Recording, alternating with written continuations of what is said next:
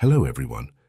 In this video, I will discuss one of the films called Childhood's End, and never forget that I always pray for you and your family to be happy and healthy always.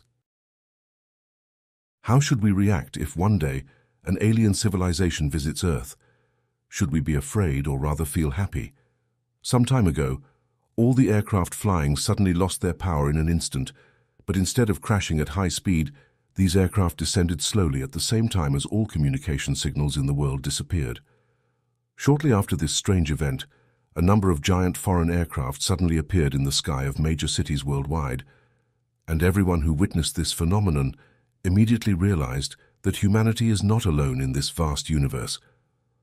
While the whole world was in panic over this event, another strange thing happened. All the people who had previously died suddenly disappeared from their framed photos and surprisingly reappeared in front of their respective families. Simultaneously, the deceased individuals claimed that they were Corellan, who came to Earth not to attack, but to help humanity towards a golden age, where war, hunger, and all kinds of inequality will be eradicated from the face of the Earth, and this represents the highest point of peace that has never before occurred to human civilization. However, certainly the American government sees the aliens' purpose as a new crisis, because if the world stops fighting, humans will begin to lose their fighting spirit, which would undoubtedly render humanity powerless if aliens were to suddenly start a war. On the other hand, there are groups of people with different views from the American government. One of them is Ricky, who realizes that the alien civilization is hundreds of years more advanced than humanity, so it would be better if they let everything continue as usual, rather than worry about the aliens' intentions. That night, when Ricky was at home with his girlfriend named Ellie, suddenly all the electrical equipment turned on by itself, followed by a strong vibration shaking the entire house, prompting Ricky, Ellie, and their dog to rush into the basement to hide.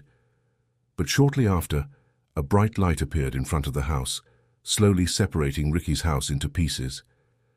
With no other choice, Ricky was forced to leave the house, where he found a round module that instantly opened its door. Realizing this, Ricky agreed to enter the module on the condition that it first returned his house. Surprisingly, when Ricky entered the module, the interior suddenly changed into a hotel room where Ricky had honeymooned with his late ex-wife. There, Corellan communicated with Ricky without showing his presence, considering that humans were not ready to see his form. The alien also expressed admiration for Ricky's thoughts about his existence, so he decided to make Ricky the messenger to connect Corellan with humans. However, since Ricky did not directly express his consent at that time, Corellan gave Ricky a device, which was a gift that would officially make Ricky the messenger if he later activated the device. After the conversation, Ricky was returned to his home, but at that time, the area around was bustling because news of Ricky being abducted by aliens had spread to various media outlets, and even some FBI agents arrived to force Ricky to surrender the device given by the alien. However, Ricky refused their request and instead activated the device, which instantly healed all cancer patients on Earth. This surprising event undoubtedly made humans believe even more in the existence of the alien, and even Ricky, who now officially became the messenger, began to cooperate with the FBI agents to speak in front of the public. And several months later, there was a significant improvement in political, environmental, and livelihood issues worldwide. Arab countries were asked to shut down oil mines and replace their pipelines with clean water pipelines distributed throughout Africa. All Navy ships and fighter jets no longer carried weapons, but were filled with food supplies sent to various countries. All of this was Corellan's plan conveyed through Ricky, so gradually the world began to approach its peak of peace. On the other hand, there was a disabled child named Milo who lived with his mother, who worked as an entertainer. One day his mother was kidnapped by a group of thugs, so Milo tried to save her, but unfortunately his efforts resulted in Milo being shot and killed. However, at that moment, a sudden light appeared from the sky, instantly killing the thugs. Surprisingly, Milo also came back to life and could walk on both of his legs. This event made humans believe even more in and worship the alien. However, there were some reactionary groups who decided to organize a liberation movement to secretly resist Corellan, and this group became known as the Freedom League. One day, this group decided to carry out an extreme plan by sending some people to kidnap Ricky, and they tried to persuade Ricky to join the group and betray Karelin, who had created world peace. It was certain that Ricky flatly rejected the request, so the liberation group had no choice but to prepare to kill him.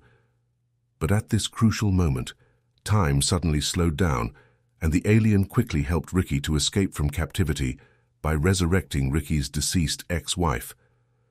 Ultimately, this exposed the actions of the Freedom League to the wider society, and within a few months, the existence of the Liberation Group collapsed due to public opinion pressure. In short, 15 years passed peacefully on Earth, where all forms of hunger, disease, disasters, and wars were now just stories of the past that made humans live happily. Karelin, feeling that this was the right time to reveal himself, finally decided to meet with humans. This was also the most eagerly awaited moment by everyone, so they enthusiastically attended the meeting stage or watched the event live. However, the sight of Karelin's true form, which had long been imagined by humans, instantly disappointed everyone, because Karelin, the alien who had brought peace to Earth, turned out to have a form that humans had described as that of a demon. Although the appearance of the alien was very grotesque with horns and red skin, he had succeeded in transforming Earth into a utopian world full of peace. There were no more mortgage installment methods, no more wars, and diseases because humans could now enjoy all material possessions quite easily, and Karelin even built a new city called New Athena. Although everyone seemed very happy, what they didn't know was that what Karelin had given them was actually just another plan designed by the alien, as the saying goes, "We are born in fear and die in peace." One night, an alien module suddenly arrived at a house belonging to a family inhabited by Jake, Bella, and their son named Tommy. The module briefly illuminated Bella's sleeping body before disappearing without explanation. However, shortly thereafter, their son Tommy suddenly went berserk and mysteriously exhibited strange abilities.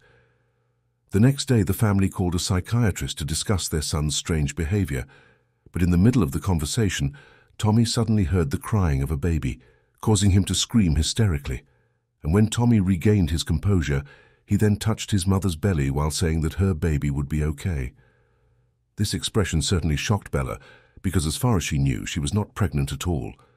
However, to make sure of everything, she decided to have herself checked at the hospital, where it was eventually discovered that Bella was indeed pregnant. She then named the unborn baby Jennifer. Meanwhile, on the other hand, Ricky suddenly felt pain throughout his body before falling to the ground with swollen blood vessels. Doctors found that Ricky's white blood cells were metabolizing too quickly, which was also the reason why Ricky and Ellie had not yet had children. Realizing that Ricky was in danger, Ellie then tried to contact Karelin to inquire about why the world still had diseases like this, but unfortunately, she never got an answer. In the following days, Karelin invited some segments of society to a meeting event, and among the guests was Milo, who had now grown up and become an astrophysics expert. During the meeting, Karelin claimed to have solved all the scientific problems faced by humanity, so Karelin felt that humans no longer needed to develop technology. This statement immediately met opposition from Milo, who accused Karelin of imprisoning them with lies. However, Karelin disregarded Milo's words and instead took Bella, who was pregnant, to a special room. There, Karelin asked Bella to place her hand on a disc, and the next moment, Karelin recited a mantra, and a bright light shot up into the sky. Meanwhile, in another part of the room, Tommy's behavior became strange again, as he ignored Jake's words and rushed towards the light. He continued to ascend to higher floors before suddenly dropping himself downward, but surprisingly, Tommy's body floated above the ground, while uttering sentences about Jennifer being too strong. Feeling frightened, the family quickly left the meeting area. Meanwhile, this incident led Milo to finally discover something that had never been considered before. He then spent the night investigating with his girlfriend about the strange symbols brought by Karelin, which seemed to point to a constellation's existence. The next day, Milo finally realized that the symbols indicated the existence of a planet where Karelin actually originated. On the other hand, Ricky and Ellie were visited by Karelin, who gave them a device claimed to help Ricky alleviate his condition. However, at that moment, Peretta, the psychiatrist who had previously treated Tommy, suddenly entered the room, revealing that what Carolyn had provided was a lie, and what they had been doing for humanity all this time was merely a trap. This immediately prompted Ricky and Ellie to press Carolyn to reveal everything. Here, Carolyn finally confessed that he didn't want to make human life easier, but intended to enslave humanity because there was another civilization far superior that ordered Carolyn to take all the children on Earth when the time came. At this point, Peretta could no longer restrain herself and proceeded to shoot Carolyn with a nearby rifle. However, Ricky used the device given by Carolyn to heal Peretta's gunshot wound, which of course enabled Carolyn to come back to life, revealing that true death had just begun, because the children born in the world today were not ordinary children. In the following years, humanity lived their lives without any burden because the next generation of children became physically stronger with unique abilities. One of them was Jennifer, who had the strongest abilities among the other children. She could move objects and even communicate with Tommy telepathically. She also seemed to gradually raise her right hand, and children worldwide followed her movements while continuously shouting Jennifer's name. What's more frightening is that these children often gathered in front of Jennifer's house with blank stares. This naturally made Bella and Jake very worried, so they decided to move to New Athena. During their journey, they were intercepted by these children, but with a wave of Jennifer's hand, the children dispersed, as if Jennifer was the one in control of them. Unfortunately, after a few days of living in New Athena, the strange occurrences only worsened. On the other hand, Milo, who continued to observe the strange behavior of these children, finally discovered a crazy conspiracy about a plan to destroy the Earth. His efforts to communicate with Jennifer made Milo more convinced that his suspicions were indeed true. Therefore, after realizing that some aliens would soon return to their home planet, Milo, along with his biologist girlfriend, made a new breakthrough to make Milo's body undetected as an animal. With this, he could sneak into the spacecraft that would take him to the aliens' home planet, even though there was a risk that Milo could die on the journey. On the other hand, Ricky, unable to endure his worsening illness, finally breathed his last breath in the yard, accompanied by Ellie. At the same time, Carolyn finally revealed the truth to all humanity. He declared that humanity had enjoyed peaceful life for decades, and now the time had come to give way to a higher civilization because humans were no more than small ants in this vast universe.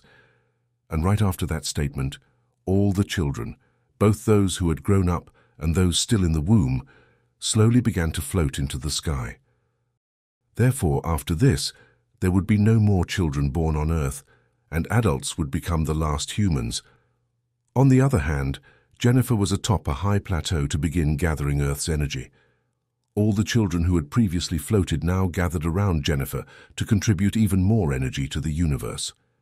Meanwhile, the spacecraft sneaked into by Milo finally reached their home planet. Unfortunately, although Milo managed to escape safely, his presence was soon realized by Carolyn. Fortunately, the alien was not angry with him and instead explained to Milo about their current existence. They were now 111 light-years from Earth, and because the spacecraft had an FTL engine, the time that had passed on Earth was only 40 years. At that moment, Milo was very curious about what had happened on Earth, but Carolyn said that the fate of humanity could not be changed because their destiny had been planned hundreds of thousands of years ago by the highest ruler. Carolyn also revealed that he had traveled through the corners of the universe and had witnessed firsthand how countless civilizations one by one began to fade away. Upon hearing this, Milo then requested to meet with the highest ruler. Entering a flash of white light, Milo found himself in a bright empty space and met with something claiming to be the creator of the universe. The figure was just another form of a vast system representing the consciousness of the entire universe, and right after the meeting, Milo suddenly fainted. He then woke up when the alien spacecraft had returned to Earth's orbit and 80 years had passed. The aliens had asked Milo to stay with them on the spacecraft, but Milo refused the offer because he only wanted to return to Earth. Finding himself on a devastated and empty world, Milo asked the alien to provide something to remind him of his past life, or at least to prove that human civilization had once existed in the universe. Eventually, the alien gathered various pieces of music that Milo had listened to as a child. At the same time, Milo also realized that atop the high plateau, Jennifer was still merged with Earth's energy, and it was finally known that Jennifer was the last child tasked with destroying the Earth. It was then that Milo began to remember all the memories of human civilization just before the energy field disappeared, and the Earth was reduced to cosmic dust. And the series ended with the aliens embarking on a journey to the next planet to continue their unfinished mission. And that's it for the story series of this film. Thank you for watching. Don't forget to support this channel by subscribe, like and share. See you in the next video. Goodbye.